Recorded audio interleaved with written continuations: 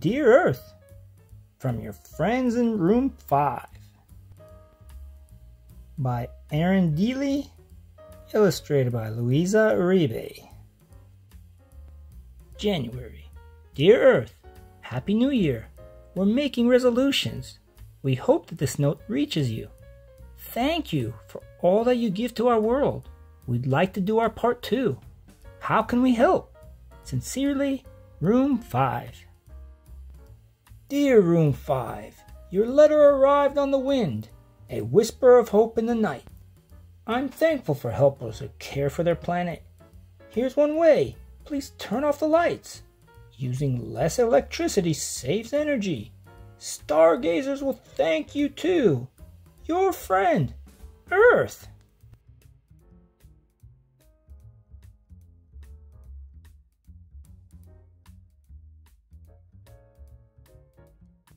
February. Dear Earth, we unplugged our chargers and turned off our lights. Some of us even saw stars. This month, we're charting how much we use plastic. Oh my, plastic trash travels so far. Sincerely, Room 5. P.S. Check out our reusable water bottles. No more single-use bottles or straws for us. Dear Room 5, the stars in the universe thank you. Our friends in the ocean will too. Some turtles and fish mistake plastic for dinner. Does that sound nutritious to you? Your friend, Earth. March. Dear Earth, blech. We sure wouldn't want to eat plastic. Bernard says he might, but he's teasing. We're sprouting seeds for a vegetable garden. We'll plant when the weather's not freezing. Soon, we hope. Sincerely, Room 5. Dear Room 5, springtime does seem rather fickle. The reasons have caused big debates. My climate is tricky, but you keep me hopeful. What's next on your list? I can't wait. Your friend Earth. April.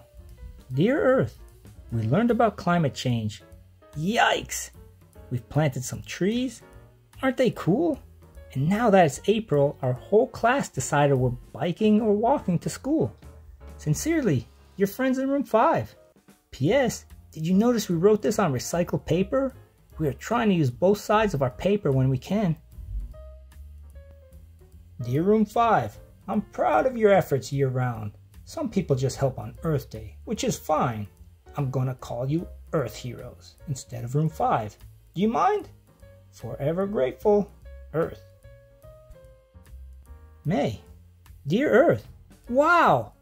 We'll happily be your Earth Heroes. Bernard wants a cape or some wings. Plus, we won't be Room 5 this summer. And who knows what next year will bring. Proudly, your Earth Heroes.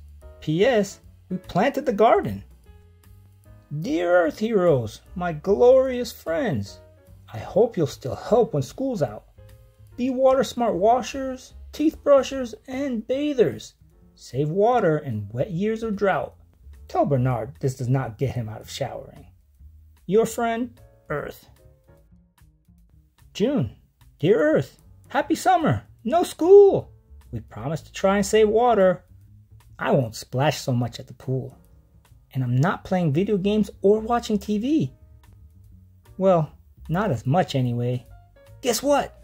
My dad and I are going camping. Hope I see some stars. I'm not very good at rhyming. Your friend, Bernard. Dear Bernard, summer is a great time for camping. Go explore, run and play, boat or hike. Thank you for keeping the Earth Heroes going.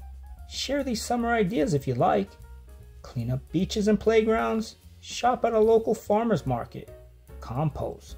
Your friend, Earth. P.S. If you can, look for times when your family might turn down the air conditioner. It uses a lot of electricity. September. Dear Earth, we did all the things you suggested. The vegetable garden looks great. It's still out behind our old classroom. Now most of us are in Room 8. All the Earth Heroes rule. It's our new club at school. Guess who's writing this? Bernard, Earth Heroes President. P.S. For September, we're asking the cafeteria to use less plastic. They're already adding our food scraps for lunch to the compost. Boy, those worms in our garden will be happy. Dear Earth Heroes, I'm so glad to hear from my friends. Bernard, look at you. You're a poet. Even better, you're all taking care of our home. Am I proud of my heroes? You know it. Welcome back, Earth. October. Dear Earth, we're getting creative for our school's annual costume parade. There are prizes for costumes from recycled junk. 3 guesses what President Bernard made. Your wacky friends, the Earth Heroes. Dear Earth Heroes, your spirit is certainly growing. Here's to making new stuff from old things. You've reused, reduced, and recycled. And Bernard, what incredible wings. What are you planning for November? Your fan, Earth. November. Dear Earth, the Earth Heroes are growing. Our club now has 7 new members. This month and always, we are thankful for you, and we're sharing our food in November. With thanks, the Earth Heroes. Dear Earth Heroes, my heart soars with every letter. I'm thankful to be in good hands. I wish I could show you what a difference you're making. I'm truly your #1 fan, Earth. December. Dear Earth, season's greetings. We've made decorations from paper towel tubes. We're re-gifting presents this year. We've wrapped them with recycled ribbons and paper. We wish you a happy Earth year. Love always, your Earth Heroes. Dear Earth Heroes, thank you for caring. Our world needs more heroes like you. Pass it on. Keep it going. Please never stop showing the good things Earth Heroes can do. I'll be watching. Your #1 fan, Earth. Dear Earth Heroes, thank you for knowing how important it is to save Earth. Want to learn more? Millions of years ago, way before dinosaurs, fuels formed from fossils of dead plants and animals. When we use electricity, heat, or cool our homes, or drive around town, we use energy from oil, coal, and natural gas made from those fossil fuels.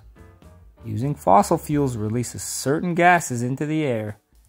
In limited amounts, these gases help keep Earth's temperature just right.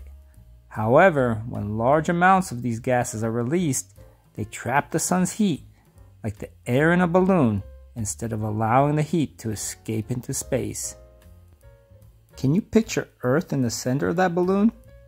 The wind and ocean currents move the trapped heat around Earth, warming the air, water, and soil in some areas and cooling others.